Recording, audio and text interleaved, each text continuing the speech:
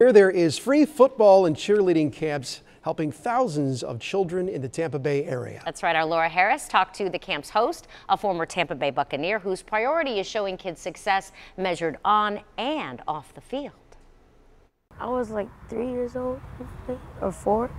3 or 4 years old. 10-year-old Jermaine James has been playing football for as long as he can remember. I've learned a lot. I've learned like how to like work hard and achieve your dreams. One of his favorite players, former Tampa Bay Buccaneer wide receiver Louis Murphy Jr. That's one of the reasons he has been attending Murphy's camp for the last 6 years. It's cool because I get to meet like Gerald McCoy and all these NFL players who got drafted. Kids like Jermaine are the reason Murphy started the camp through his nonprofit, First Downs for Life.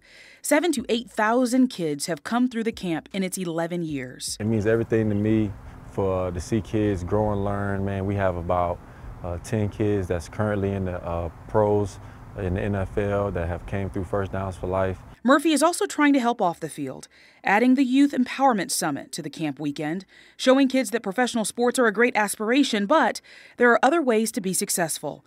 Ultimately, the St. Pete native says the camp was all about a promise to himself and his late mother. I made a promise to God that if I ever did make it out, man, I'll come back and give whatever golden nuggets, whatever keys to success to the kids of St. Pete, Tampa Bay surrounding areas. So the First Downs for Life Youth Empowerment Summit is next Friday. I'll be one of the speakers there. I'd love to see your child there as well. The camp is next Saturday. For more information on registration, just visit our website at abcactionnews.com and then click on this story. Oh, great to see that, Laura. Thank you.